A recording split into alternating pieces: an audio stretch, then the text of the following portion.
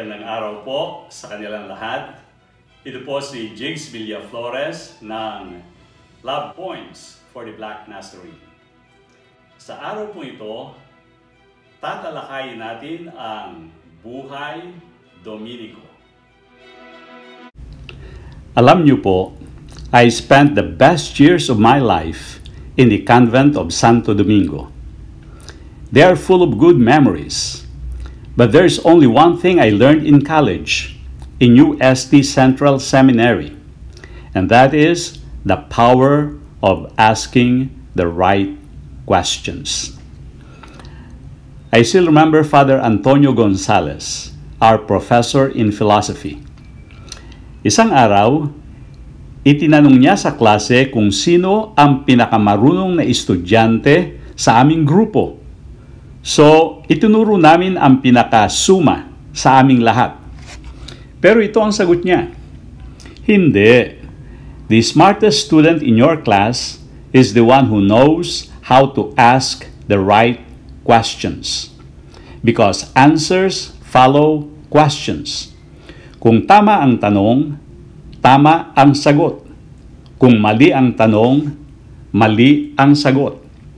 And it is this one lesson that shaped my life.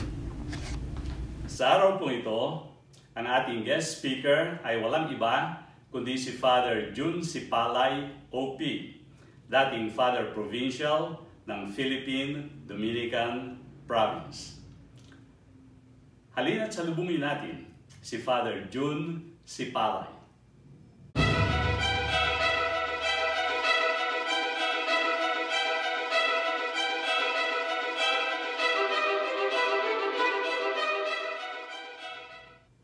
Good morning, Father Jun.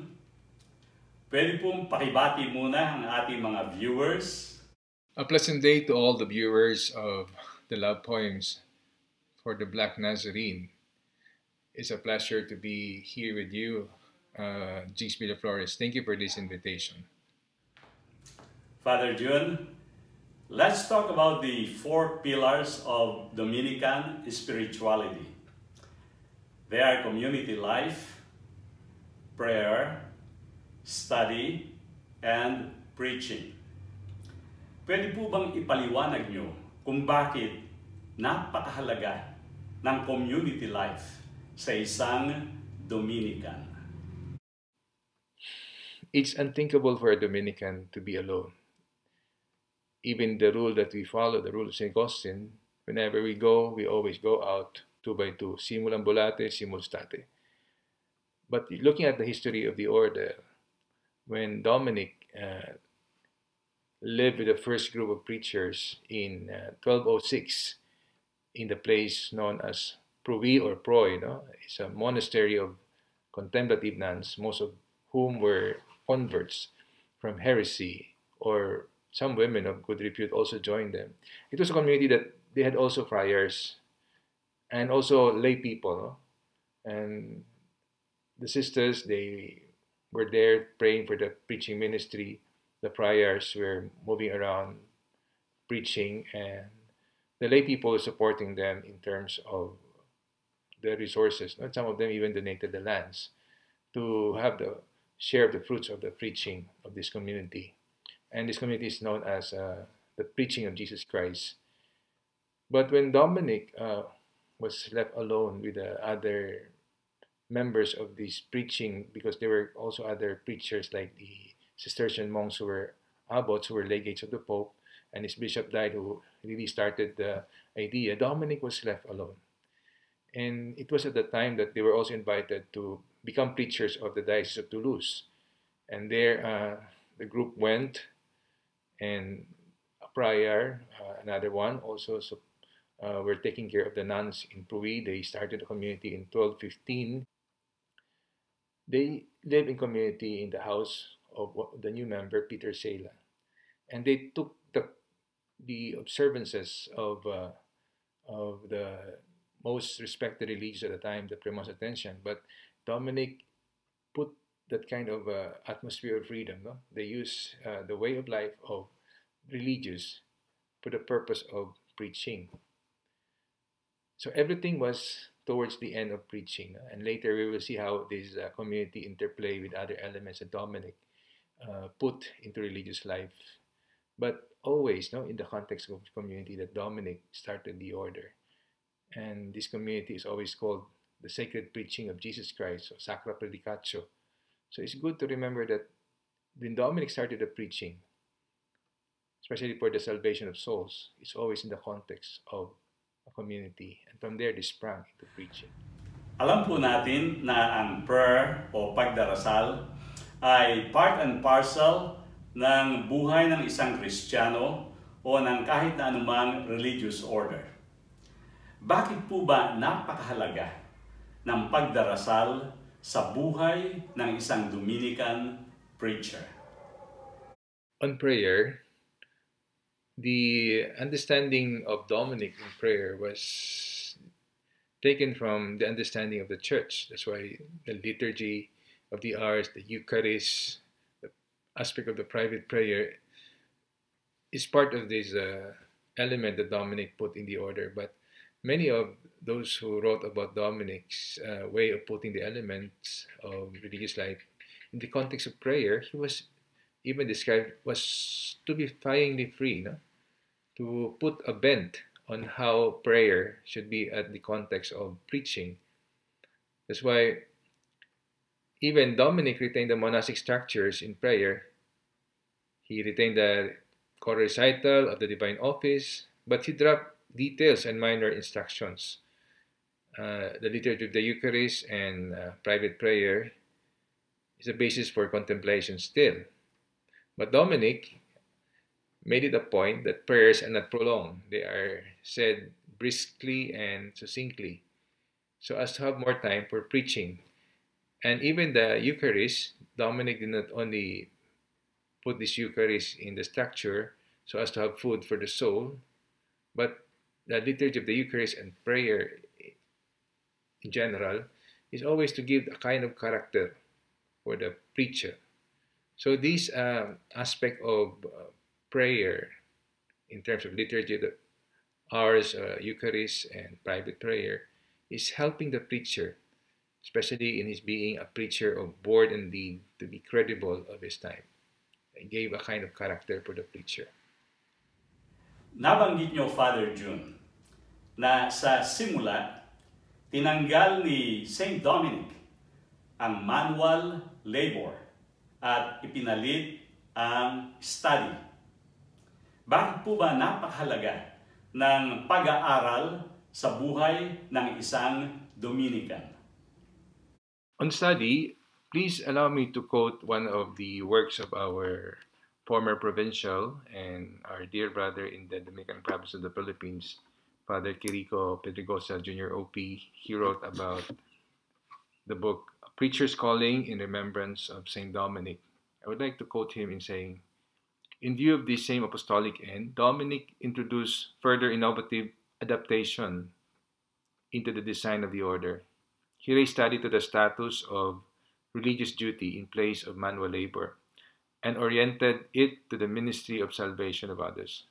Our study ought to tend principally ardently and with the highest endeavor to the end that we might be useful to the souls of our neighbors. Study became a means for apostolic effectiveness. You have to understand at the time, if you have to enter religious life, you have to enter monastic life. And most often, one of the expression of their life, of their practices, is manual labor.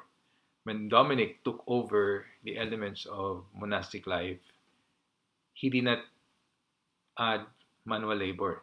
He removed that and he put instead study for the salvation of souls. So whenever Dominic would send brothers to a mission, he would say, you preach, study, and form community. So study life is a very important aspect in the preaching ministry. No? You can only give what you receive, and it's better to illumine than to shine. So Dominic needs men who are really learned. That's why if you see our original houses in the order, we have an office of the the professor. Now we have that lector. So they would even say that many of our houses became center of studies and even started the concept of the universities. So the base of preaching, the element of study, was very important, that our preachers are really people who are prepared to preach, especially contemplating the Word of God, teaching the Word of God to others. So study has a very important place in our life. Ang tula pong Huling Hapunan ay nagwagi ng unang gantimpala sa balagtas ng taon, surian ng wikang pambansa noong taong 1973. Ang preaching apostolate ni Saint Dominic. That's why his order became known as the Order of Preachers. Preaching, we have to remember Dominic rediscovered the apostolic way of life, because at that time, if you look into the history of religious life, if you enter religious at that time, it's always a monastic way of life. But Dominic saw the need that these people who were into the clutch of the Albigensian heresy, or people who are weak in their faith, they don't have the chance to listen to those who are inside the monastery. And Dominic, as described by St. Thomas, has this motto of to contemplate and to share the fruits of contemplation to others. So there's a need for the mobility in terms of preaching the gospel. So Dominic sought this exemption for the order. If you're going to look into the history, the same author of Mary Humbert Vicaire mentioned that our communities were not called monasteries, they were convents. They speak of a kind of mobility, a kind of itinerancy, no? Not being fixed in one place. So a preacher would go where he is needed for the apostolate. And this preacher is not bound to the profession, to a abbot in a monastery, but this preacher is bound by profession to the master of the order, who sees to it that the preaching ministry is safeguarded. But there are some laws that may be there that could not be followed. So the superior has the authority to give dispensation for the good of souls, for study, especially for preaching. So with this element of preaching, with the element of itinerancy and dispensation, Dominic was able really to rediscover apostolic way of life that many congregations now and many of our priests enjoy. Dominic opened again the history of the church, the kind of preaching that is really relevant not only in his time but even to our time. Maraming salamat, Father Jun Sipalay, sa malinaw na paliwanag tungkol sa 4 pillars of Dominican spirituality. We wish you more blessings in your apostolate. At sa mga viewers naman ng Love Points for the Black Nazarene, kung nakakatulong po sa inyo ang programang ito, please don't forget to subscribe and like. See you po next week.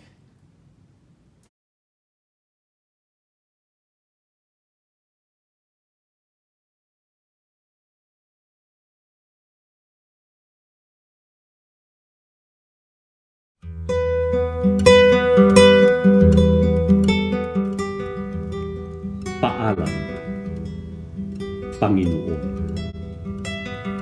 patawad. Iiwan ko na ang tonsura. Isasabit ko na ang sutana. Aalis na ako. Tapos na ang misa. Sapagkat ayaw ko nang bumalik pa. Sapagkat ayaw ko na. Sapagkat ayaw ko nang bumalik sa madilim na dagat ng mga sugat. Iiwan ko na ang pasan kong tinik. Bakit itatago ng dagat ang asin? Bakit ko kakandungin ang ahas na tutuklaw sa akin? Sapagkat ayaw ko nang mamasdan pa ang nakababagot na paglakad ng gabi, misa, binyag, kasal at umaga. Sapagkat hindi na ako makapaghihintay pa. Sapagkat ayaw ko nang madama pa ang kirot ng pangungulila. Sapagkat ang gabi ay nangungusap, ang puso ko'y umuusok, at wala akong isagot. Patawad, Panginoon, paalam. Sapagkat natuklasan ko na ang kahoy ay ginawa para sa balikat, ang dugo para sa pako, ang bundok para sa bungo. Sapagkat natuklasan ko na ang inihasi kong pangarap ay sumibol sa ibabaw ng buhanginan. Nabasag ang aking balikat. Tinanggal ko ang tonsura. Sinunog ko ang sutana. Sapagkat ayaw ko nang bumalik pa sa madilim na dagat ng mga sugat. Sapagkat ayaw ko nang marinig pa ang mga lihim na pumapatay, nakasusuka. Una kitang nakita sa dagat nang tawagin mo akong mangisda sa buhanginan. Sinundan kita, dala ko ang lambat at bangka. At sa laot ng dagat, habang naglalaban ang tubig at hangin, habang naghahamok ang liwanag at dilim, habang sumisigaw ako sa ilalim ng langit na puno ng pumapanaw na bituin, binigyan mo ako ng agimat. Pinalakad mo ako sa dagat. Ngunit, putik pala ang ugat ng tao. Dumating ang araw na napuno ng kaliskis ang aking kamay. Nabali ang aking likod at ako ay nauhaw. Natutuhang kong pitasin ang bunga ng abo. Natutuhan kong pagnasaan ang hubog ng anino. Natukso ako, natisod, lumugmok. Panginoon, bayaan mo na akong lumubog, sapagkat may sugat na ang aking pakpak.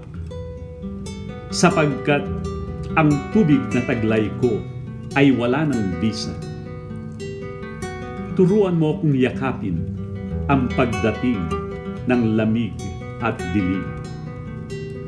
Turuan mo akong ngumiti sa gabi, sapagkat ito na ang huli kong hapunan. Ito na ang huli kong tinapay. Isang halik pa, Panginoon, at aalis na ako. Pagod na ako sa pangingisda. Iiwan ko na ang dagat. Isasabit ko na ang lambat. Paalam, Panginoon, patawad. Sa aking paglalakbay, iisa lamang ang pasangkong balutan. Panginoon, kung lilisanin kita, kanino pa kaya ako pupunta?